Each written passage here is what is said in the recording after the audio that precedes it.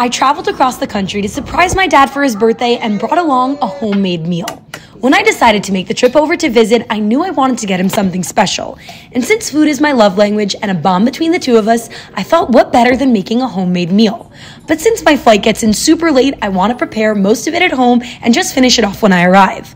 I had some high-quality ricotta I've been meaning to make gnocchi out of, so I decided to go with that, which, in retrospect, was maybe not the best idea considering I'd be traveling for a total of 7 hours without refrigeration, but that's beside the point because I can't go back now.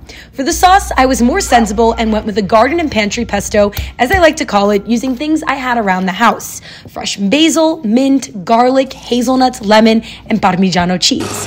I sealed the top with lemon juice to prevent discoloration and packed it up along with the flash frozen gnocchi I made. Then I head to the airport and the flight was a bit delayed, but 7 hours later I arrived before my dad was home, giving me time to finish it up. The gnocchi indeed melted, so I reshaped them before cooking them, and honestly it was better than expected. I tossed them with the still green pesto and lots of Parmigiano cheese. Then I hid and popped out to surprise him when he got home.